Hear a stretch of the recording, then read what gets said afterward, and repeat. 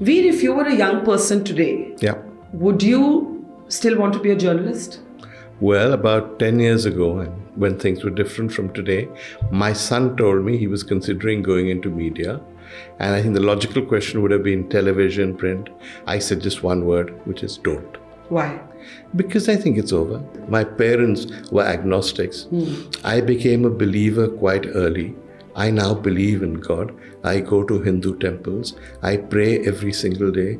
We have a puja room in our house. My wife does an aarti every day, lights a candle. So we are very clearly believers. So it's not that we can't communicate with people because we don't have faith. My point is that my kind of faith is very different from theirs. My kind of faith is I venerate my gods. I don't go out and kill Muslims just to say I'm being a good Hindu. That's, according to me, a complete perversion of Hinduism. Parallel with politics today is essentially Indira Gandhi without dynasty, but radical Hinduism. It's exactly the same way in which things are run. We forget that Mrs. Gandhi, even before the emergency, had subverted many of the institutions of governance. We talk now about what Rijuju is saying about the Supreme Court, which frankly is scandalous. But we forget there's nothing compared to what Indira Gandhi did to the Supreme Court, where she promoted people out of turn, where her favorites became Supreme Court judges. Do you believe Prime Minister Modi is bothered? Oh, he's very bothered. By the Western press? Of course he is. How do you find Rahul Gandhi different from Sonia Gandhi? Only in the sense that I really don't know Rahul Gandhi. I think he's different from Sonia Gandhi in that he's a talker and he's not a listener.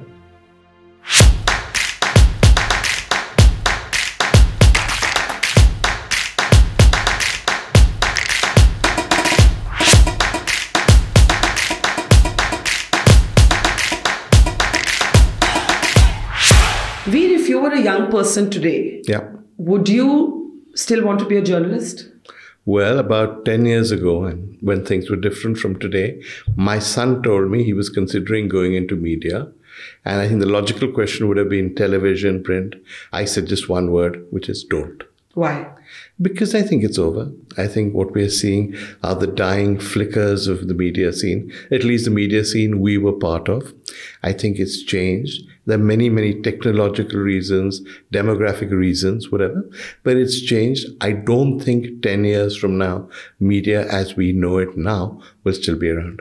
The argument could be that media as we know it, because we're old, will no longer exist, but there will always be room for reporting and storytelling. You don't agree? Of course, there is always going to be room for everything. But the point is, how much room is there? And is it economically viable? Yeah? What has changed the most about journalism? In India, or you mean globally? In India. In India, the fact that nobody does journalism for journalism's sake. There was always the danger in India that people who got into the media, and often they were large business houses, did it for reasons that were not strictly journalistic. But it was always like a positive thing that you said that they're doing this, they're going to do stories for the government or against the government, depending on which licenses they get. So in its own way, as bizarre and strange as it sounds, the media, and here it means the owners rather than the editors, did act in what it perceived as being its own best interests. I think media now is just frightened. So it no longer perceives in any interest other than survival and living to see the next day. Is it, or are we frightened of economic ruin? Are we frightened to lose access? Are we frightened of consequences that are more dire? What are we frightened of? I think losing access is actually the least of our worries. It's happening because people have no access at the moment. But there are sections of the media that have access to government. Yeah, but generally the rule of thumb is that if you want access, not only do your questions go in advance and somebody writes them and gives them to the person, writes the answers and gives them to the person in question, but the person you're interviewing sits on the chair and the interviewer adopts the kneeling position. Now, that's not journalism according to me, or interviewing. There is also an alternative extreme to the scenario you just painted. You talk of the supplicant journalist. There is also today in India the activist journalist who has entrenched sort of hatred for a certain kind of politics and believes it's her or his job that the journalism that they do should in some ways undermine or weaken the government. That's also not journalism, is it? No, it's activism. It's got nothing to do with journalism. These are people using journalism to take a political objective forward. And they're entitled to every political objective they have. And if people want to treat them as journalists, then fair enough. But I don't actually treat them as journalists. It's easier now to say what's journalism, what's not journalism, because so many people have clearly defined political alignments. But even earlier, there were people, say, on the left, who were attacking any kind of liberal government because they said it wasn't acting in the interests of the poor. And there were people on the right who were attacking it on the grounds that people who were part of this were upper middle class. And sometimes they were in the same government, like Sonia Gandhi and Manmohan Singh. No, I don't think they disagreed very much, but yes. But I take your general point. There's always been a fringe that is motivated not by journalism, but by politics. What is the one thing you see happening around you today that you couldn't have imagined happening as an editor, or you would never have allowed? No, I think the most notable thing about the media scene today is the complete degradation of television. The television you started working for, where you went to Kargil, for instance, and you made your reputation covering that war. But you celebrated the heroism of our soldiers. You didn't come back and say, now we should nuke Pakistan. It was just a story for you, and you went to Pakistan, you developed contacts. I think in that era, people who were in television saw journalism for what it was, so stories for what they were, and covered them on their merits. Now, I think if you did go to Kargil, you would come back and you'd be a Pakistan hater all your life. Your channel would have discussions on how Pakistan was responsible for everything that was going wrong in India. So you would have to be ideologically aligned. In debates, for instance, where I decline, I think I don't do television for that reason, is the most notable. Major political parties, say the ruling party, no longer send figures of consequence to television studios. So it's always some idiot or some out-of-work joker who's become a party spokesman, or some person who's been chosen because he or she has the ability to abuse and disrupt discussions. So the discussions then become these sort of shouting matches by design, because nobody really wants to discuss anything. The quality of guests drops abysmally and more week by week. The anchors are often very clearly ideologically aligned, and the ones who aren't, I think, are often frightened of interrupting BJP spokespeople. Has this ideological camp phenomena, is this a byproduct of polarization in politics, or is it something else? No, it's clearly it's a product of many things. I think some of it is, most of it actually, is polarization in politics. When you look at the sort of Hindu revival movement, there are many strands to it, many components to it. But one very strong strand, which we don't often recognize for what it is class hatred. What Manmohan Singh did in 1991 with liberalization was take many people who were not part of the traditional middle class and give them a level of prosperity. So what you now have is a new middle class, people who grew up in homes where people necessarily subscribe to what you and I would call, say, liberal values, perhaps rightly or wrongly, who didn't read newspapers, who when they've made it, who when they have a degree of prosperity, see it as part of their job to overturn meritocracy, which they don't see the meritocracy, in which people from educated, liberal, perhaps English-speaking backgrounds dominated. So much of what happens now, I mean, for example, the phrase Lutyens Delhi, which sometimes deliberately, but mostly mistakenly mispronounced as Lutyens, is meant as a sort of attack not just on Delhi or on power. It's a metaphor. It's a metaphor for an English-speaking old middle class. There was a time when it was a metaphor for the people who dominated India and lived in Lutyens bungalows. Now these people are all BJP. So clearly they're not the ones who are being attacked. So it's become a metaphor for an old middle class. And I think a lot of this polarization, you see in social media, you see in television, which is political, is also, at least at the middle class level, class-based. But do you think that some of the fault for not being seen today as effective messaging or effective messengers lies with the old liberal elites? And let me elaborate on that. We talk so much about pluralism Today we all say pluralism. We don't say secularism because there's a kind of element of staleness or it being a corroded political slogan. But if somebody like me wanted to convince, somebody I don't know that this is why pluralism is important, I don't actually have the language of faith. My parents brought me up to be somewhat deracinated. I'm culturally very Indian, but I'm a-religious. So what I find happening is that I quote from the Indian Army, which I know better, that I've seen the Sarv Dharm Sthals there, that I've seen the Mandir Masjid Gurdwara models there, but I don't have any language of faith of my own. So I guess what I'm saying is the old elite that you and I may be classified as, the old liberal elite, are we also to blame for never finding a language that a greater number of people outside of our bubbles can relate to? No, I don't accept that, because when you talk about faith, my parents were agnostics. I became a believer quite early. I now believe in God. I go to Hindu temples. I pray every single day. We have a puja room in our house. My wife does an aarti every day, lights a candle. So we are very clearly believers. So it's not that we can't communicate with people because we don't have faith. My point is that my kind of faith is very different from theirs. My kind of faith is I venerate my gods. I don't go out and kill Muslims just to say I'm being a good Hindu. That's, according to me, a complete perversion of Hinduism.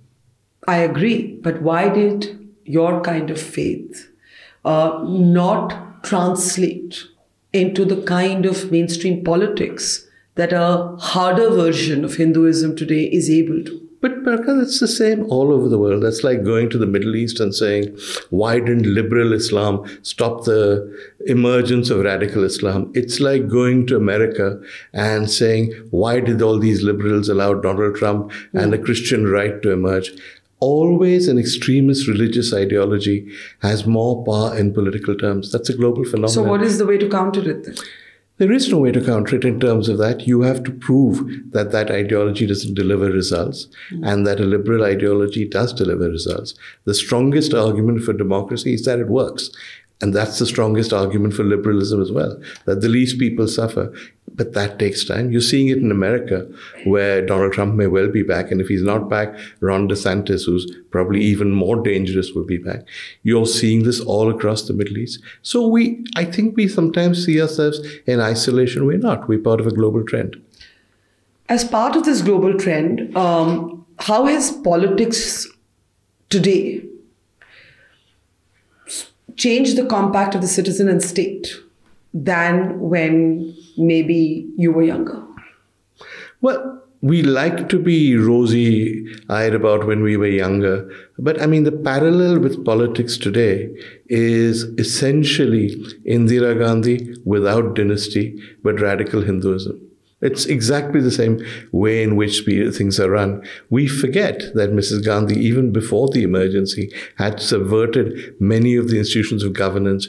We talk now about what Rijuju is saying about the Supreme Court, which frankly is scandalous. But we forget there's nothing compared to what Indira Gandhi did to the Supreme Court, where she promoted people out of turn, where her favorites became Supreme Court judges. We forget that in that day and age, the most powerful man in India was not one of her ministers, it was a PA, R.K. Dhawan. We forget what the Indian system underwent in those days. We see her now in a different light because there wasn't a communal element to what she was doing. But she did give us dynasty. Yeah. So I don't think that things have changed necessarily as much as we like to pretend they have. I mean, liberals, to go back to that, like to think that we were a wonderful democracy and then these chaps came along and spoiled everything. It's not true. We were not always a wonderful democracy. There were always bumps along the road. Talking about democracy, I was actually looking at an old speech that Indira Gandhi made in the 1970s, I think 77 to be precise, where she is actually speaking about foreign interference and foreign critics.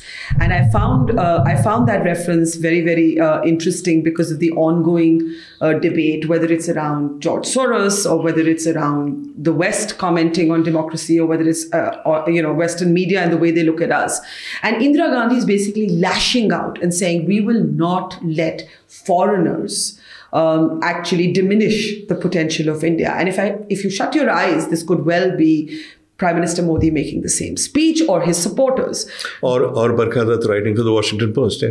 Well, I'm not a believer in the foreign hand, so to speak. I don't feel that there's a conspiracy out to diminish India. My argument is quite simply that I find there's an absence of granularity in how the Western media reports India quite often, not always. Granularity is one of those words I've never understood. What does it mean? It means that you're talking about Amritpal Singh and you are going to be more focused in your coverage on the fact that internet has been shut for 2 or 3 days in Punjab than on the fact that he is trying to raise a private militia. Yeah. No, there I think you're right. Yeah. I think that was true the way in which the Khalistan movement was covered in the 1980s as well.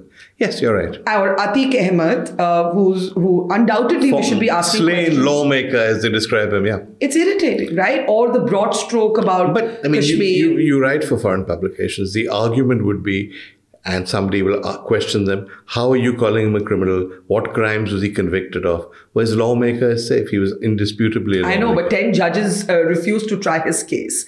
He was charged with murder when he was 17 I agree with you. I years find old. those standards with the American press. The British press don't have them absurd. But they have them. And they have them in all cases, even in America. So I remember when I was young, and I was in New York, and they were prosecuting Charles Manson, who'd been responsible for all these grisly murders of Sharon Tate and others. And I was appalled as a child even that the New York Times forever referred to him as Mr. Manson and his alleged crimes. That's the way American journalism works. Yeah, but I think the point that I'm making, and I'll come back to that I don't believe that there's a foreign conspiracy out to diminish India. I simply believe that it's annoying for the Americans, where there have been 146 and counting shootouts this year, where women don't have basic abortion rights, where there's racism is entrenched. But there's a lot more to America. I studied there. I love a lot of things about America. And I think it would be sometimes nice to see a reflection of India in all of its shades. So by all means, do talk about the absence of a Muslim member of parliament from the BJP. By all means, do talk about the fourfold increase in the cases by the Enforcement Directorate, most of them against the opposition. By all means, call out hate speech. But there are other things happening here as well. And there's an asymmetry of power. Our government, whoever it may be, doesn't comment on Trump being arrested. Imagine if the MEA spokesperson said, we're extremely concerned that Donald Trump has been arrested. This is not how we think politicians should be treated. I mean, that would be the equivalent. No? Yeah, this is supposed to be me interviewing you, but anyway. Yeah, I know. Yeah. I know. I've read the article. Yeah. Yeah, it's a little complicated because during the time that, first of all, people forget that while Mr. Modi's government may have ordered an IT raid on the BBC, Indira Gandhi actually expelled the BBC. And for 2 years, if I'm not wrong. Yeah. And she expelled the BBC on the flimsiest of pretext. The BBC had been attacking her. She didn't want to be seen as concerned about that. So the BBC 2, I think it was, the television channel in England, screened a series of films called Phantom India, I think it was called, by Louis Malle, the distinguished French filmmaker. And she said they're anti-Indian and asked them to suspend the telecast. And of course, they said, take a flying leap, we're not going to do that. At which stage, she threw out the correspondent. This was accompanied with the kind of statement you hear now about, they're imperialists, they're white people, they can't stand the fact that brown people have got so far, etc. So nothing changes. Mrs. Gandhi actually went further than this government has, because she continually asserted that there was a CIA plot to destabilize her government. And as you mentioned the phrase, the foreign hand was her pet phrase. Now, all of us then said, you're luts and stop blaming the foreign hand. If you remember, Pilu Modi once wore a badge to Parliament saying, I am a CIA agent, because there was such a joke about how she was seeing CIA agents elsewhere. The irony is that if you read books about the CIA was active in India in the 1970s. They were doing things. She wasn't wrong? She wasn't totally wrong? She wasn't totally entirely wrong. But by saying this, she completely discredited anyone who was trying to do a dispassionate investigation by the CIA, because she did it all, and the KGB, which was also very active during that period, because she raised it to these levels of hysteria. But essentially, and I remember my parents, who were people who remembered the freedom movement, used to look at the foreign press with the view that the foreign press is out to get India. And these people have never accepted that we are independent and we are capable of doing things. So yes, there has always been that criticism. In 1980, 81. I took a year off and I traveled through America and England talking to newspaper editors to try and find out if it was true, if they were prejudiced against India. And the answer was that the Brits, yes, may well have been prejudiced, but that India was not a place that took seriously unless there was a flood, a famine, or a drought, or a shooting. The Americans, the essential problem was they didn't know where India was and they didn't care. And when I remonstrated, I remember then with the editor of Newsweek, and I said, shouldn't you pay more attention to India? He said, shouldn't you pay more attention to South America? Can you show me a single story about South America in any of your papers? It wasn't a good argument, but I could see what he was saying. So yes, I mean, we've always had this feeling, and I share your views, that there is something crazy about a country where there are all these gun deaths coming and lecturing us about what's happening. But on the other hand, when the emergency occurred and when the foreign press wrote about us and when Mrs. Gandhi finally was shamed into calling an election, we didn't think it was such a bad thing either, did we? Do you believe Prime Minister Modi is bothered? Oh, he's very bothered. By the Western press? Of course he is. Bothered in which way? Enough I think Mr. Modi has convert it into a clever othering of the media, as he's done in the Gujarat context? No, I think he's genuinely bothered. I think the Prime Minister has achieved whatever he had to achieve in the Indian context. He is the most popular leader India has ever seen. He is more popular and for longer than Indira Gandhi. Indira Gandhi's popularity never lasted this long. There are not that many mountains left for him to climb in India. There is, however, the opportunity to be a global statesman, and that is something he seems quite keen on. And if you look at the way in which his acolytes, that is, pet media, report his adventures, he is being projected as a global statesman. Can you really do that when all of the world's great television channels and newspapers are saying you're anti-democratic, you're a Putin in the making, you're an Erdogan in the making? So clearly he's unhappy about it. It doesn't suit his image. It suits his politics, I would say, on home turf. It sort of reinforces his nationalist credentials. Look at Foreign Minister Jaishankar. Even those who don't vote for the BJP, I have seen people sort of go 3 cheers for Jaishankar when he calls out Western hypocrisy. There is domestic appetite for that. But can you tell me somebody who was not going to vote for Modi, who was voting for him because he did a raid on the BBC? It doesn't make any difference. It's good stuff for you and I to discuss. But in terms of voting attentions, in terms of movement on the ground politically, it makes no difference. Okay, so let's push your argument a bit further. If Mr. Modi was that bothered by how the world's media, or at least the Western world's media, was perceiving him, he would ensure changes. He would ensure changes. For example, why would you give someone a chance to say the BJP has no Muslims in parliament? Just a simple thing. They could change that easily. I think he will change it. I think the outreach to Christians is an attempt on because they believe that these chaps are Christians, these Western media people, so they'll care more about Christians. It's at a fairly primitive level. But at least the beginning of that has happened. They've tried the stick. It hasn't worked. So I think there will be some reforms because, frankly, there's so much quelling of dissent that is unnecessary. Mr. Modi is so far ahead of everyone that a little criticism actually makes him look even stronger. They don't really need to terrorize the news media in the way they have.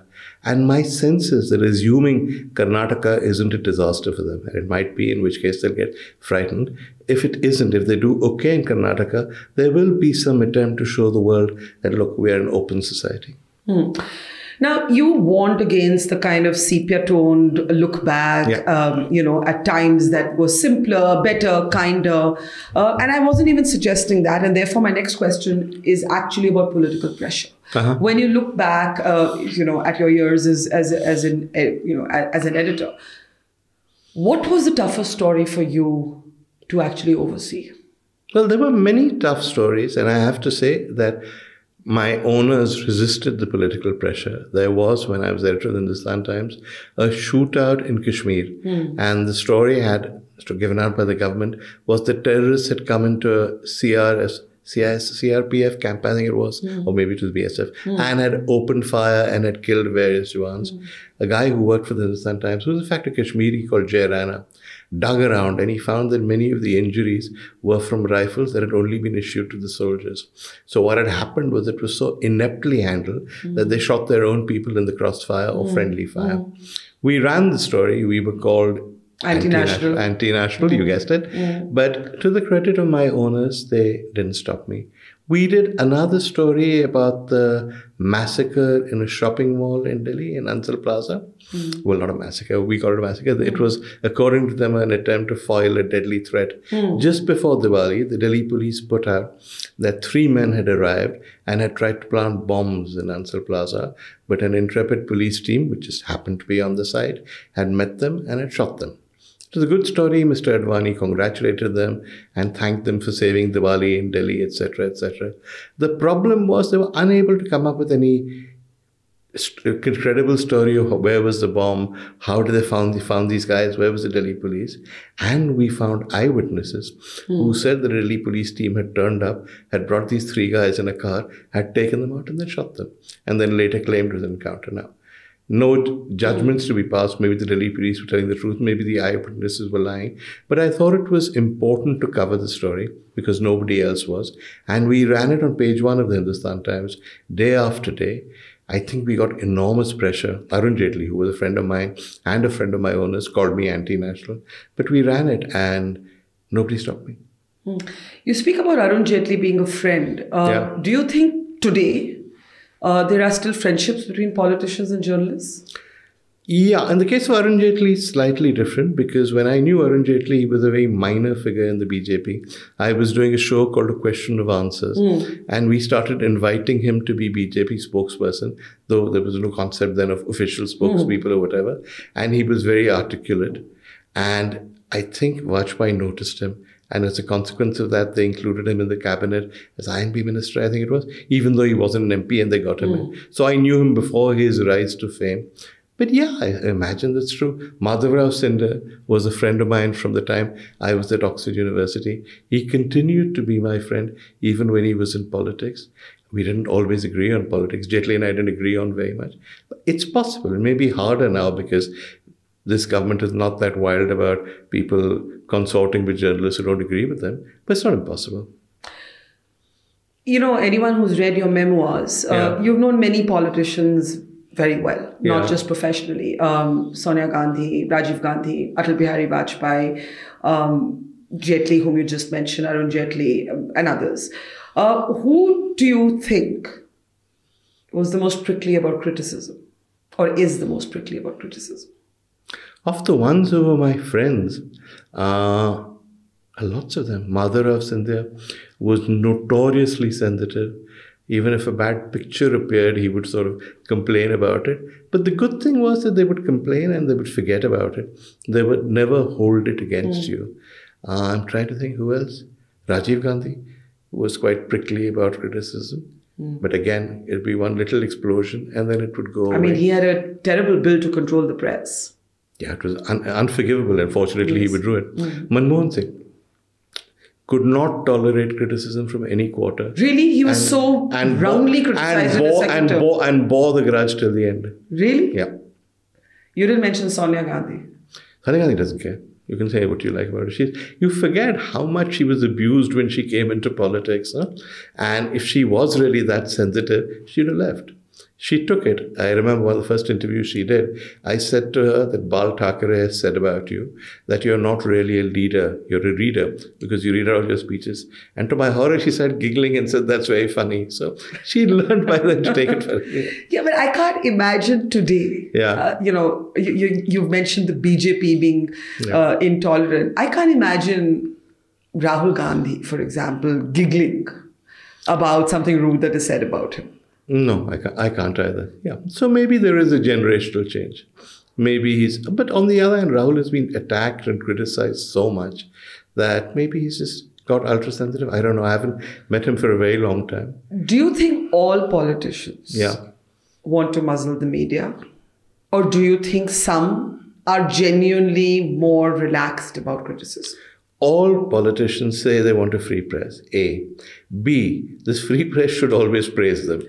C. When the free press does not praise them, then they react in different ways. Yeah. Some get annoyed, some laugh it off, some bear grudges, and some then, as you say, try and muzzle the media. What is the toughest interview that you've done? The tough interviews are never people, you're journalists, you'll know this, are never with people who are going to be hostile to you because the people start shouting at you. It makes for very good television, so and you keep your cool and respond. The worst interviews are with people who don't say anything. who never drop their mask.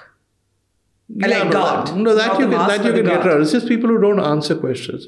If you say things like, for instance, is it true that you were a contender for the prime ministership and that you only dropped out because they said they would reveal things about your private life? How would you respond to that criticism? It's not true. Where do you go from there? How do you respond to this? It's like Morarji Desai, when he was Prime Minister, he was the most, I interviewed him later, but he was the most frustrating man to interview. I remember he came out of talks in London after the Commonwealth meeting, and they said to him, "You spoke to the British Prime Minister?" He said, "Yes." And they said, "Were you happy, Prime Minister, with the outcome of the talks?" And he said, "I'm happy in all circumstances." I once interviewed Narasimha Rao. He'd just become Prime Minister, and he was like Morarji. He wouldn't give an answer to any question. And if you asked him a question that was hostile, he would give some sphinx-like answer. And then when you moved on the next, you could see his whole body relax, like he just dodged a bullet. I mean, he got more comfortable with the post later. But at the beginning, he was very, very difficult to interview. I think in your memoirs, you wrote about profiling Amitabh Bachchan, and you mentioned that you could never get very much out of Mr. Bachchan in an interview. So you actually hung around on the sets and spent time with him, and then, got to know him better. Yeah. But I find him actually so controlled in an interview that you can't. It's very difficult to get him to say something he doesn't want to say. Yeah, but that's a reflection of what he's like in real life. Is it? He is very controlled in real life. You'll never get him to say anything unguarded. Even when he's relaxed, I think he's very, very careful. You ask people, what have you heard Amitabh Bachchan say bad about people, other people? You rarely get anything because he may hate them, but he won't let you know. He's very guarded. He was your friend as well. Yes, he was. And I think I remember you before he joined politics, to be fair. And one of the things you said was that it was a mistake for him to join politics. And I asked you this back when your memoirs came, and I'm going to try it again because sometimes with the passage of time, people are willing to say more. Does anybody know why he fell out with the Gandhis? Nobody. Do you know? Nobody, neither side. I mean, I've asked. Initially, you try and be polite and you think it'll come out. And ultimately, it had just gone on too long. So I asked both sides and they had no answers. What do you mean they had no answers? Why are you not friends? You ask Amitabh Bachchan. Why are you and the Gandhis not friends any longer? No, we're friends. Isn't there a problem between you two? No, there isn't. Where do you go after that? When you look back at that moment, which, it may be a political detail, but one remembers it well, when Sonia Gandhi uses a sort of technicality and against Jaya Bachchan in Parliament. That was how the story played out. And everybody said, this goes back, this is vendetta, this goes back to, old grouses. Did you see it like that? No, I don't think so. I don't think, from what little I've seen Mrs. Gandhi, I don't think she's particularly obsessed with Jaya Bachchan. And if you remember, we were talking about the Office of Profit issue, when they turned it around on her. And she had to then contest. No, she didn't have to, because Manmohan Singh said, I will pass an ordinance and I'll make sure you don't have to. And that's what the media were told, if you remember. And I told you she would, if you remember that. I do remember. That she would never do it. She would much rather resign. She resigned, fought another election. So why do you think that entire issue erupted at all? I don't know. I don't know the genesis of the issue. But I mean, given the way she behaved afterwards, etc., I doubt very much if it was something as petty as wanting to get Jaya. That's not her style. No? No. In all the things she's done, it's very hard to find any kind of vindictiveness. So look at Sharad Pawar, who said the most terrible things about her. And when they had to form the UPA, she went to him. But that could be pragmatic. Yeah, but throughout the time in office, people said she will take him back and will humiliate him. She continued to be very respectful of him. How do you find Rahul Gandhi different from Sonia Gandhi? Only in the sense that I really don't know Rahul Gandhi. I think he's different from Sonia Gandhi in that he's a talker and he's not a listener. If you go to meet Sonia Gandhi, and unless you find her in a good mood and she opens up, she's very content to listen to people, to get various people from all around to give her opinions. And then she makes up her mind based on all that. From what little I've seen of Rahul Gandhi, he's not that keen to meet people from all points of view. And when he does meet people with a point of view, he lectures them. Has that happened to you? Happened to everyone. No, but has it happened to you? No, I'm not in politics. What did he lecture you on? I'm not in politics, so he didn't have to lecture me. What did he lecture you on? No, I'm not in politics. He hasn't lectured me, but I've heard enough people from politics telling me that when they go to see him, it's hard to get a word in edgewise because he just talks like he has all the answers, which is the opposite of Sonia Gandhi. It is not my case that he's wrong or that Sonia is right, but they're just very different that way. He's different from his father that way too, because his father wouldn't lecture people. No? No. If there's one way in which politics has changed, what is that? Hard to say. I think the media have changed a lot. I think there's a difference in the way in which the relationship between the media and politics has developed. In Mrs. Gandhi's time, there was no media, so as to speak. There are a few special correspondents for dailies based in Delhi. Now, of course, the media is much more complex. So was Mrs. Gandhi more autocratic? Was Mrs. Gandhi the most autocratic Prime Minister India has had? I think it would be a tough fight between her and Narendra Modi, one of the two. But her record on media is worse. Her record on media is much worse than Mr. Modi. And she, till the end, had this conspiracy theory view, and she believed the press was out to get her. She believed the Americans were out to get her. That we know. But she also believed that the media were out to get her. So with Mr. Modi, the adversarial relationship, the hostility for the media goes back to Gujarat 2002. Before that, I remember him being a general secretary of the BJP at the BJP headquarters, quite approachable, quite accessible, quite affable even. For Mrs. Gandhi, what was the reason? I don't know is the honest answer. She believed, I think she was always, I didn't obviously know her because we're different generations, but from whatever I've been told, she was a sort of sullen, brooding presence that even in conversations, she would say, meet a head of state. And halfway through, she'd run out of things to say. And then she wouldn't make any effort to keep the conversation going. And if, say, the foreign minister was in the room, he'd desperately try to interject something. She was like that. She really didn't seem to like people very much. She had a few close friends. She was always willing to believe the worst of people. She was always willing to believe that they had it in for her. I think it got worse during the Congress split in 1969, when I think everybody in the media opposed her and said what she was doing was very wrong. And her father had coined the term the jute press because most of the people who owned newspapers were Marwadis and jute barons from Calcutta. And so jute, he played on it. She brought that back.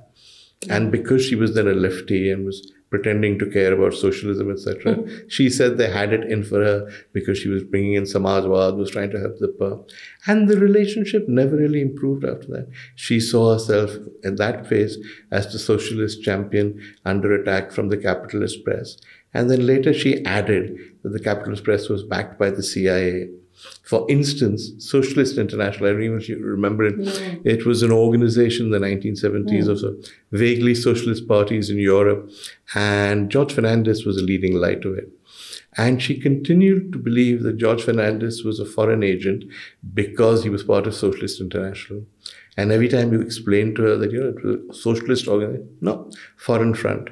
In 87, 88 or 89, Rajiv Gandhi banned Amnesty International from coming to India and going to Kashmir. I'm just smiling because this could all be the headlines of now. This is what I'm trying to explain to you. People forget this. And I said to him, what do you gain by banning Amnesty International? And he said, well, no, what's happening in Kashmir is terrible, etc. And you have to be careful. So I said, but Amnesty International? Yeah, it's a CIA front. So I'm saying, how is Amnesty International a CIA front? He said, you're very naive. Amnesty International was set up by the West to complain about human rights abuses in the Soviet bloc. That's been its job ever since. And now the Soviet bloc is collapsing. They're turning their attention to us. So I said, listen, I've been following Amnesty International. Whatever else it is, it's not a CIA front. So he laughed pityingly and we left it at that. The reason I'm laughing is not to trivialize what's happening in Kashmir then or now, but to say that this could be exactly today's headline, right? That's my point. Nothing changes. So then all the sort of hand-wringing over how much India has changed. Has India changed? The media, yes. Has India changed? Well, of course it's changed in the sense that we are all more prosperous now. We seem to matter more in the global context. Yes. Given that America needs to contain China, India becomes much more important than it used to be. So in a global context, in a capitalist context, we're a much larger market than we used to be. So yes, India is much more important. But in terms of politics, I mean, there are bumps along the road. The faces change, the names change, but the story is much the same. But the editorials being written in the Financial Times and the Washington Post this week. But hang on, they wrote them for Mrs. Gandhi too. You just don't remember. So that's my question to you. That is it so different today than it was earlier? I think it is in one important sense, and yes. I cannot emphasize this enough, which is that whatever you thought of Mrs. Gandhi, she never questioned the pluralistic structure of India. She never believed that you could play majoritarian politics. Yeah, I think that's what's being played now. And I think that's dangerous, and it has serious consequences for the future of India. Purely in practical terms, forget all this, we are secular and we are nice to minority stuff. But if 15% of the population feels it has no stake in the future of India, how can you run this country? The Sikhs were 2% of the population in 1980. And when some of them, a minority, because the majority of Sikhs never agreed with this, felt they had no stake in India, look at the havoc that was wreaked. And there I blame Mrs. Gandhi, but I think she learned from that lesson. And if the Congress had continued doing what she wanted to do, which I think Arun Nehru and co wanted Rajiv to do, which is why they opened the locks of the Babri Masjid, etc., this would have happened earlier. It is to Rajiv's credit, and he's never actually got the credit he deserves for this, that he walked away from the Hindu vote, which the Congress had got in the 84 election. So it's so interesting you say that, because I was going to, while taking the larger point of your argument, give you those two examples, not so much to you, but to our audience. One, that Indira Gandhi was accused of creating a Bhindranwale, whom she then had to send the army after. Rajiv Gandhi was accused of flirting with the Hindu vote. Narasimha Rao was accused of doing absolutely nothing. There have been massive anti-Muslim riots that have taken place on the Congress watch. There has been the anti-Sikh program in Delhi, which has taken place on the Congress watch. So when you say the Congress is, or Mrs. Gandhi has not played communal politics, is that strictly true? I think that was completely true until we get to Punjab. And I think part of the problem was that Mrs. Gandhi never really saw Sikhs as being non-Hindus.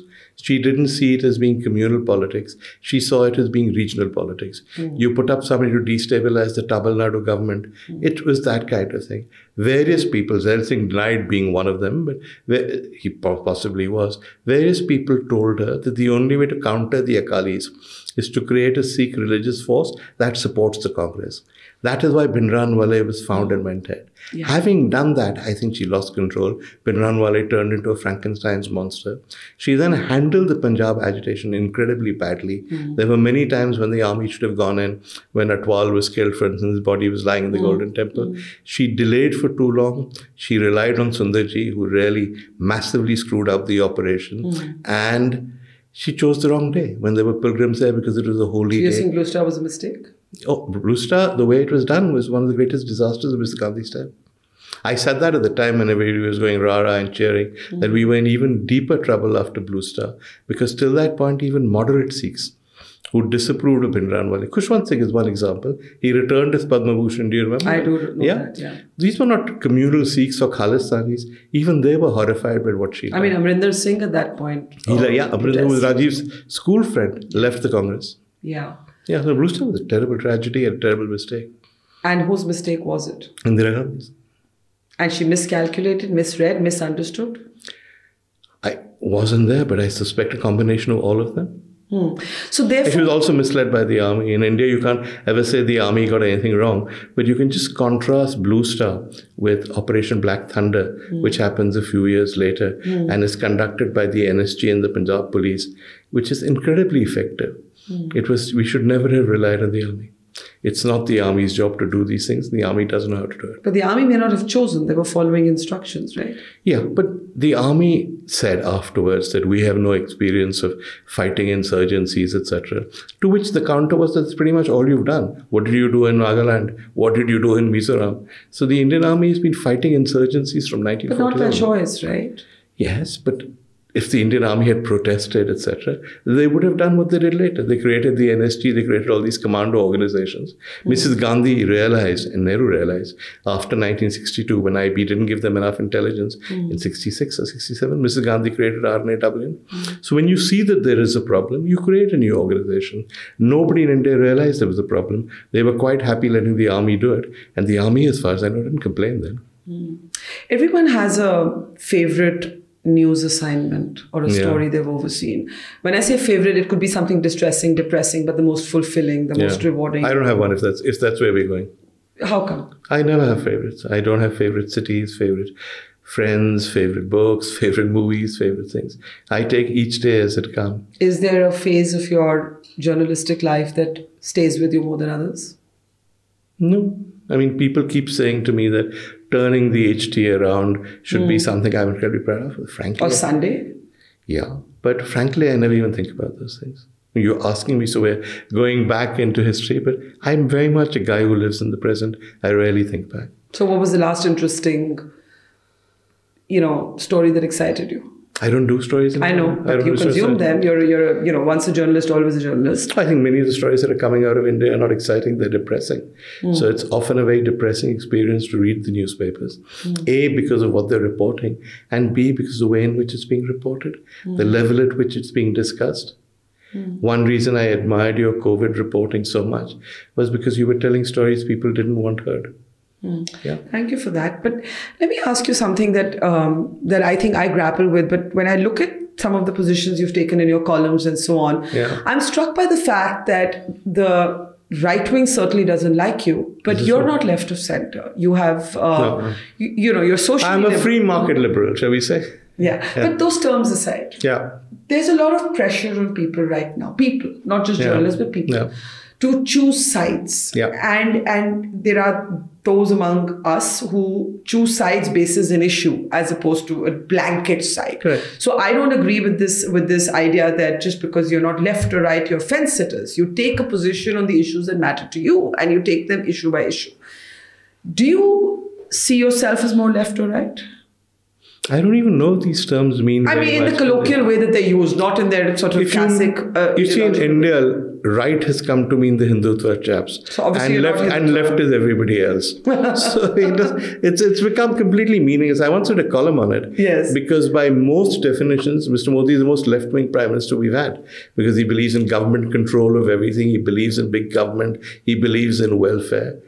Just because his party doesn't like Muslims doesn't necessarily make him right-wing, no? How do you see yourself? I don't see myself as either left or right. I see myself as a liberal who believes in liberal values and who, as you said, makes up his mind depending on what happens. For instance, I was quite optimistic about Rahul Gandhi when he came into politics. And then, as you may have seen, I did many sharply critical columns of him because I believed he was in the process of destroying the Congress party. Now that he stepped back, that's allowed elections to happen. And the Bharat Jodo Yatra, I thought was a positive move. I'm more supportive. But I think that's how it should be. You should look at individuals and events and make up your mind on the basis of that. You shouldn't say, I'm Congress, I'm BJP. That's not what, forget journalism. That's not what any intelligent person should do. But there is also such a thing as having a sense of, we're a very big country. To have a sense of the people is very difficult. But there are certain issues on which I think a lot of Indians have commonsensical responses. They don't actually see them in the way journalists and politicians such as left. The flag, the anthem, right? The military. Pakistan. Even this intuitive bristling at why is America lecturing us? It doesn't actually matter which way you vote. Most people would respond in a certain way in which I think that, if there's a far right and a hard right, there is now also a far left and a left that is removed from that tactile sense of how regular folks think and feel. Do you think the left counts for anything? I don't know. The disproportionate noise in social media, at least, is by the right and the left. It's not by regular folks. Yeah, I don't waste much time thinking about the extreme left or the noisy left. It's noisy, but it doesn't count for anything. It's been finished off in West Bengal. It survives as a not very leftist force in Kerala. Otherwise, it's of no consequence in Indian politics. Well, okay. Even the ideas that the left would have claimed, saying we should do more welfare, we should have more government control of big business, Mr. Modi has stolen. So what do the left stand for? But I once used to say in the media context that you don't have to be an Arnab Goswami or an Arundhati Roy. Like, I don't think Indians identify with either of these extremes. But our conversation, our public discourse today is pushing us to choose these extremes. Nobody's pushing us. I think we allow ourselves to go with the flow. I don't think, like, for instance, you've done a column just now saying that the Western media doesn't understand that the more that it criticizes India, the more it gets our backs up. And instead of seeing it as a force for good, we see it as an interfering, hypocritical force. I'm sure that's not made you very popular among people. I've done a column that appeared day before yesterday. On Atiq Ahmed. On the encounter, saying that, look, Indians are not bloodthirsty. Indians are not bloodthirsty. The system has failed. You can't deliver justice. Can you get self-righteous about ordinary middle-class people who don't think an encounter is such a bad thing? Of course it's a bad thing, and I've listed why it's a bad thing. But I don't think you should condemn people for saying that.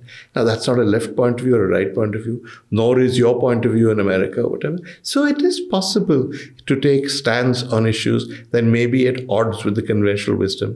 But if you argue them well, as you did in that piece, I think they hold up. How do you deal with noise on social media? I don't just block them. Block or mute? No, block. Why should I mute them? Because block is giving someone the importance of we even No, he doesn't know again what I've seen. Look, first of all, at least 60 to 70% of the people who troll me are organized, right? Either they're bots or they come from troll farms or they're 2 rupee wallahs. You can't really, if you block them, then they can't get their 2 rupees for attacking you. So you gain that way. Finally, one thing that gives you great hope for India and one thing that makes you very anxious, concretely. I don't mean meta. The same thing. Yeah. The same thing. The thing that gives me great hope for India is the new generation. We all keep saying we're a very young country. That's true. Our demographics have changed dramatically. This is an educated, new emerging class that is world-class in many ways, that benchmarks itself against the world, and which I hope will power India in this century. So that gives me a lot of hope. What depresses me is that many of these people, while they measure success in material terms, haven't really realized what makes India work as a country, and we are therefore in danger of throwing it away. Thank you, Vir. I always tell everybody you have the best stories and the best way of telling them. So I think you should have your own show soon. I hope you do. I know you do something with the print, but like a longer, deeper set of conversations would be great. Thank you so much. Thank you.